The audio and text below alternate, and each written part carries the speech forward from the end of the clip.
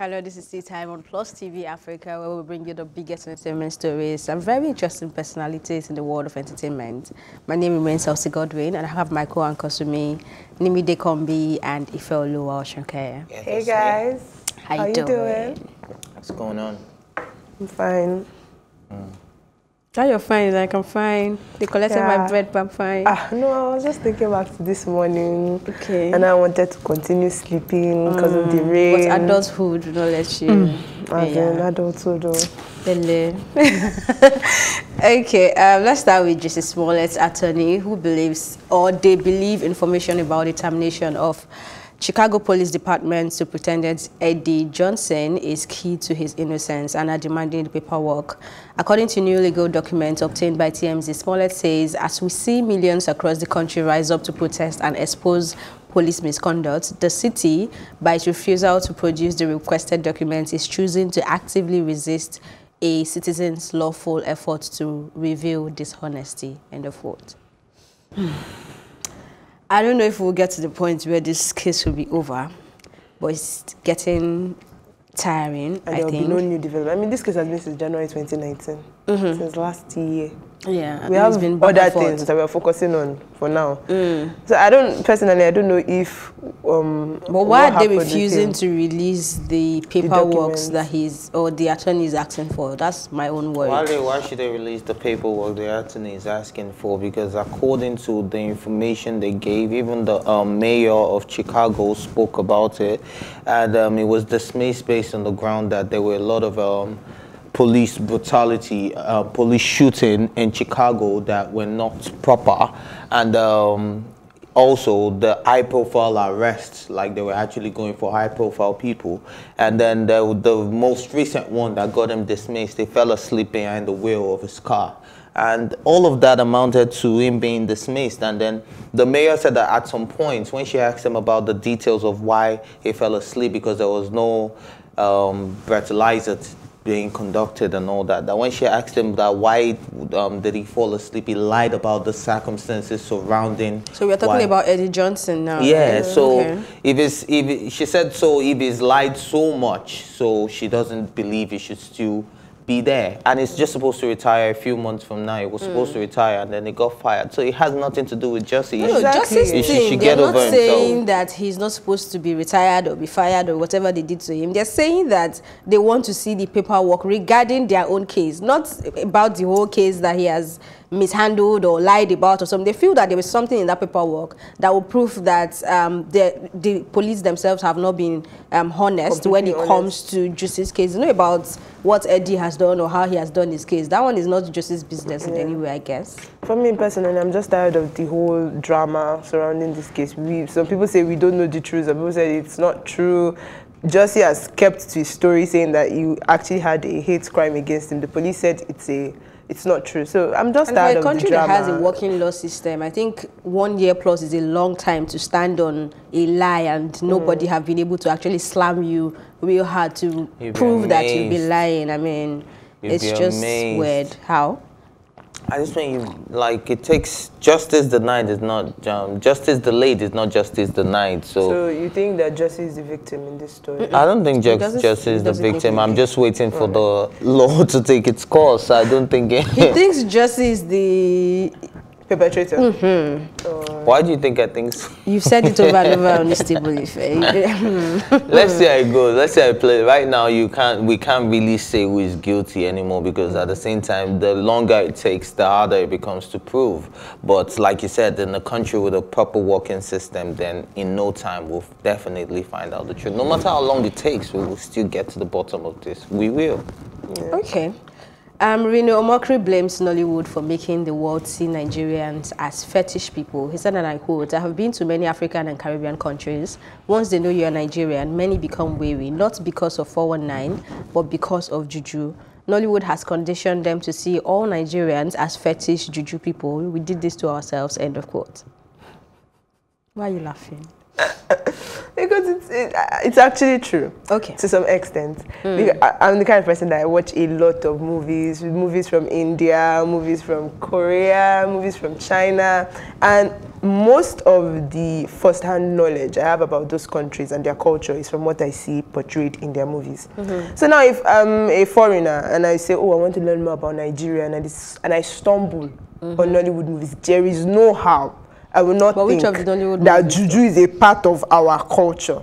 Because in especially if you're watching Yoruba, I'm sorry, Yoruba movies, it's good you've gotten there, because for me, single film, the Yoruba film, that I've watched, as in all of them, have just made me agree or come to the conclusion that Yorubas are very fetish. I don't know if they are Nigerians. Like every single story, even if the story is about a stepmother and they will boyfriend and girlfriend, the girl will go to the juju to make the boy love her way. So I agree with what Reno says. I don't agree with what Reno says a lot of the time, but I think every tribe has their narrative in Nollywood movie. So the fetish part is our own narrative. No, I said every tribe. I'm speaking about different tribes in Nigeria have their narrative. So as we have the, what's it called now, the Igbo, I mean the Yoruba with the juju, we have the Igbo with the money rituals, we have the Hausa with the, with the religion and all. You see them with all of that. So you see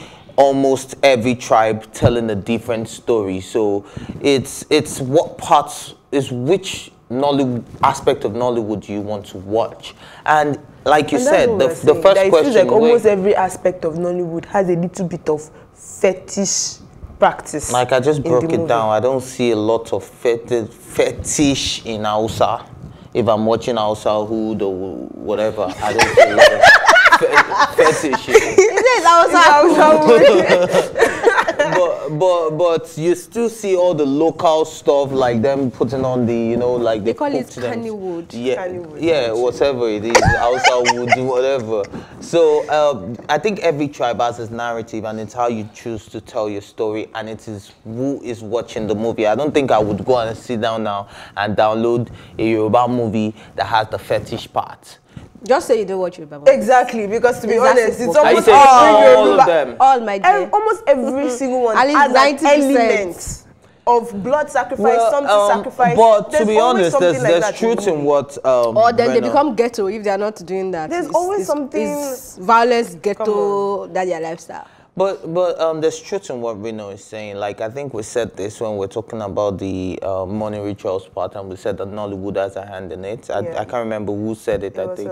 We also talked about it during Fashola, rape culture as well. There's so many things. There's so many things. So it's the part you choose to see. Even American movies, you can say it shows you gangsterism. It shows you the different things to it. It shows but I think that Nollywood has actually moved drug beyond abuse these and all things. that.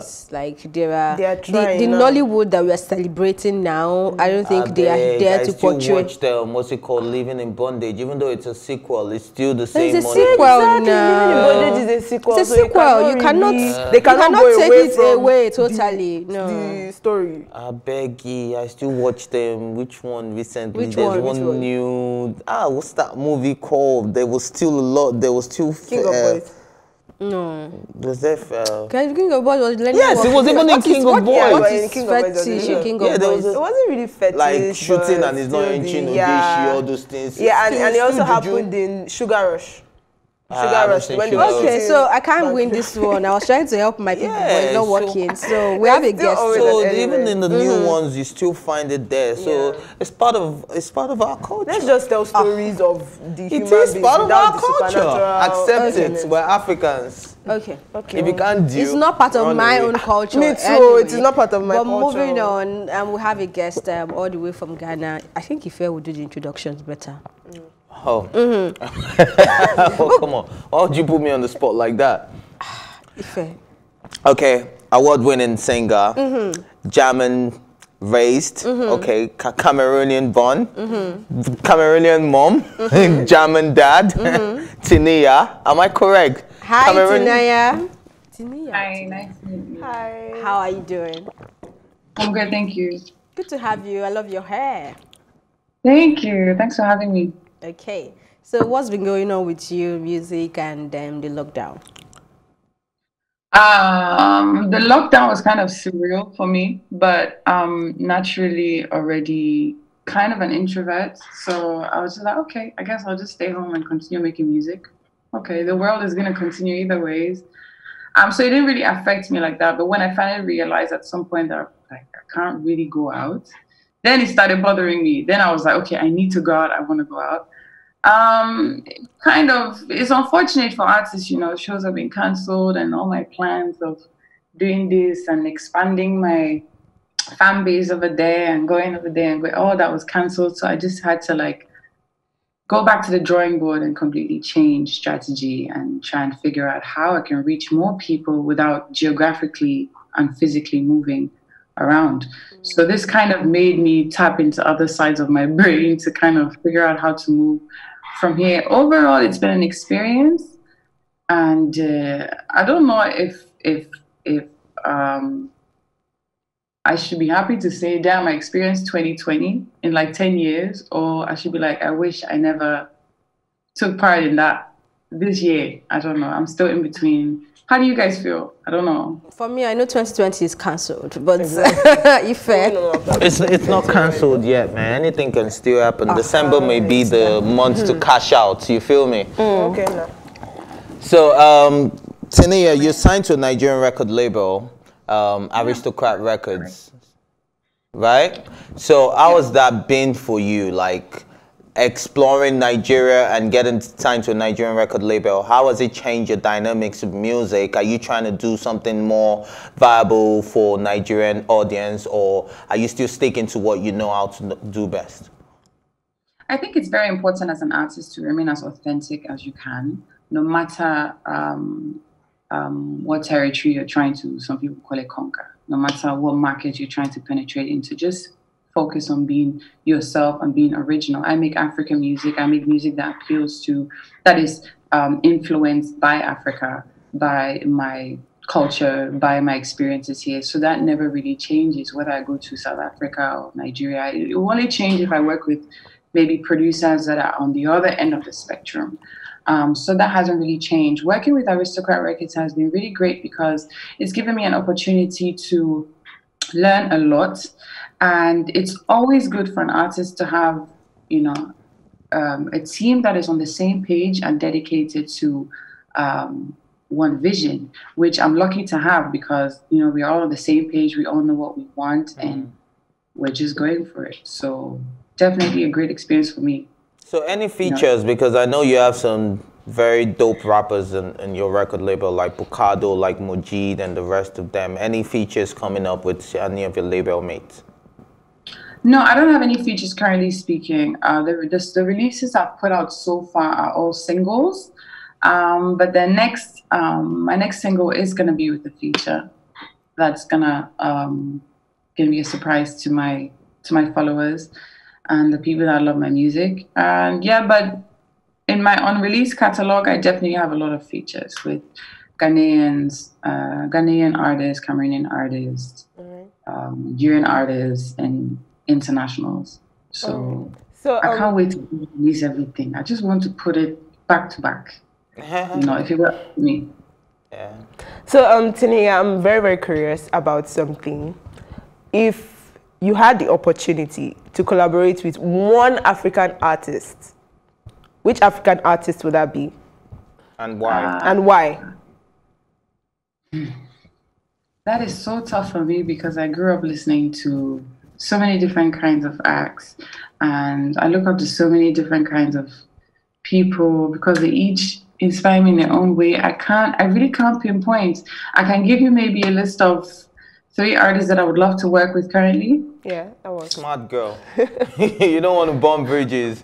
I really love to work with. If I had to pick someone from the older generation, I would pick Richard Bona because he has really changed a lot in the game when it comes to Cameroonian music, putting Cameroon on the map. He has worked with Quincy Jones. He's worked with all the greats, Manu Dibango, all the greats. So that is one person that I really look forward to learning from and working with. I'd love to work with One Day Cole because, man, his melodies are mad. And he comes up with them so quickly, and I love his energy, and I really love to work with him. Who else? Oh. Just one more. Toffo. It's really tough. In Ghana, who would I love to work with? In Ghana, I would really love to work with R2Bs. Nice. Okay, that's Right? a cool lineup, actually. Yeah, actually, very, That's very my cool. top. That's not my top three though. That's not my top three though. So I what are mean, your top Shabana- three? What are your top three African artists? You guys are putting me on the spot. Let's just Rishabona. Top three. Stop. Stop. There are too many amazing artists. I would love to work with Rihanna Seth, but she's not African. She's Caribbean. Rishabona, can we stick to that? That's OG now. Who doesn't want to work with you? Okay, thank you for drinking tea with us, and we'll be looking forward to everything you're dropping soon. But we won't let you go until you give us a quick freestyle. Oh. Yeah. Which one? Which one are you listening to? Which one are you feeling right now? And low battery. Low battery. Low battery, that's what you're feeling right now? Yeah. Okay, that's very different from what a lot of people say. Like, you know, call my name, cause I don't want no trouble. Every day they call my line, baby, make you no bust my bubble. I don't even want to know whatever you want to tell me. Martinini na da da, allow this your sweet talking. Cool down, just stop. I want you lost. This is your fault. I'm tired. My love is finished tonight. A battery don't die. But most people want me to. Oh, every time I get this opportunity, they always want me to sing Jolie, which is the latest thing that I put out. So if you can, check it out. Check out my music. Follow my social media platforms and look out for what's coming out next, because I will blow you away. Thank you. We're blown Nice away talking to already. you. It's Thank amazing you. drinking tea so with much, us. Thank guys. you. All right. Bye. Tea time continues right after this break. Welcome to Tea Time on Plus TV Africa, where we bring you the biggest entertainment stories and, of course, analyze them for you. You can have both parents and still end up as a useless child. I see them every day. Most times I worry more about where I'm coming from and where I am now. And that determines my next step. Why are you sounding like Alibaba. now? Plus TV Africa, we're feeling good. No time to dull, everybody feeling alright.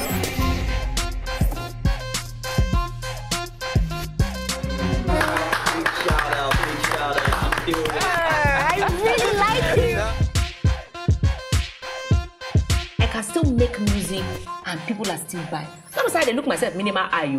Akpala music is for mature-minded people. I got DMs sometimes from Malawi, like, Sleeping early.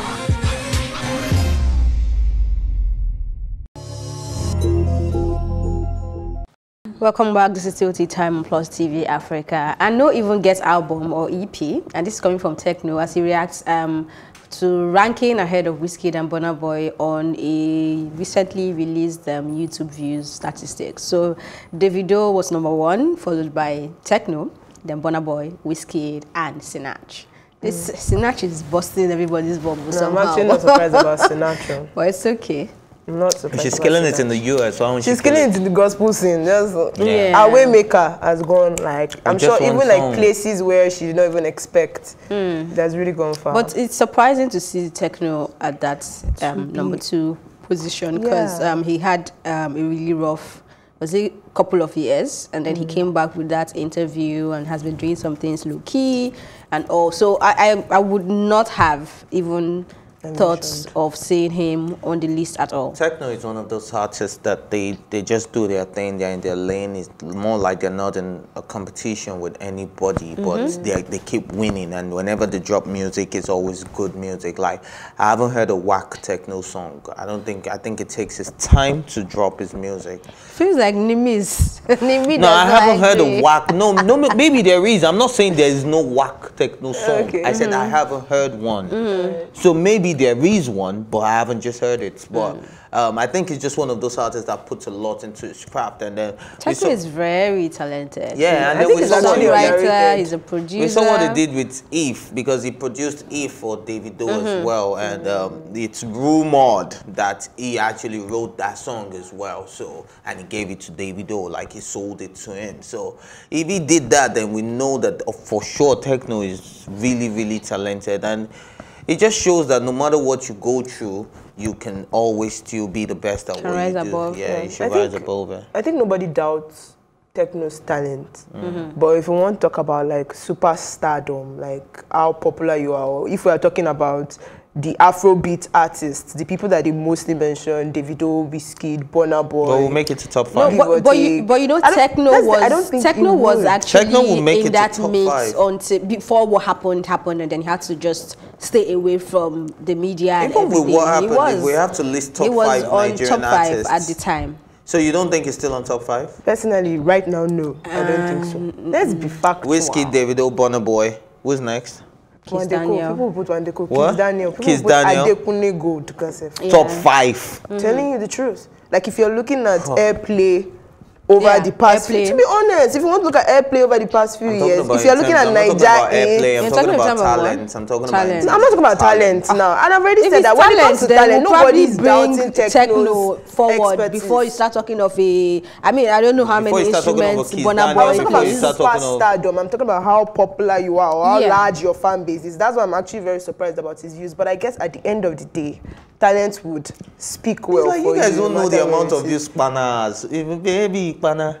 That song alone has nobody's arguing that he is not talented. That's not the point. The point is that when you want to look at the the mass market now, the mass media, who they would want to listen to. Now, Amali will even come in before you start talking of Tekno. Before you think of Tekno, because he's not been in our faces for a while. Airplay now. I'm talking about the songs that are being played every single day on radio. But he's Tekno talented. Nobody can take that away from him. He's super talented, and that is cockroach dance. You know. Maybe because I'm an OG, but I'll listen to Tekno before I listen to Naira. Oh, please. Since when? All the while we've been arguing Naira Marley on this table and talking about Zlatan movement. Have you ever, in that conversation, said, have you forgotten about Tekno? What happened? Because he's in the news now, you are doing OG. No, there's no point bringing it up when we're talking about We bring up Wizkid when we are talking. We bring up Davido when we are talking. Wizkid is but Tekno is not consistent. Wizkid, look, Wizkid can be placed in any category. Name it, Wizkid can enter. Yes, Wizkid is that great. He's that great. What is happening next year? Okay. Anyway, please leave Wizkid out of this. Shout out to Tekno. Yeah. Shout out to Tekno, man. He's one of the greats for real. Like I really respect the guy. Anyway, of course, we respect him, and I think that's how we wrap up this episode of Tea Time. Thank you for watching, and do send your opinions via WhatsApp to 09060005719 or tweet at us at +TV Africa. My thank you, as always, to go to my co-anchors, Nimi Dekombi and Ife Oluwa Oshunkeye, and the entire production team. Thank you for watching +TV Africa's Tea Time. My name is Elsie Godwin. Please do stay safe.